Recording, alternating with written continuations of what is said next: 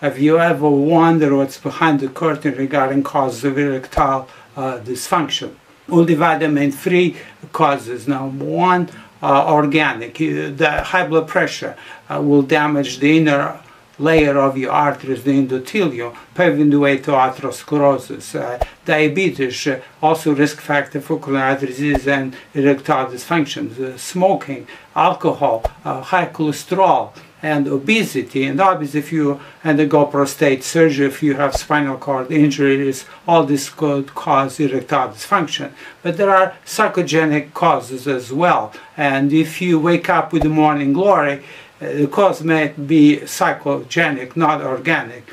And sometimes it's multifactorial. It's just not one villain, but a legal foe steaming up for trouble. Don't be shy. Talk to your doctor if you experience erectile dysfunction. You and your partner will be glad you did.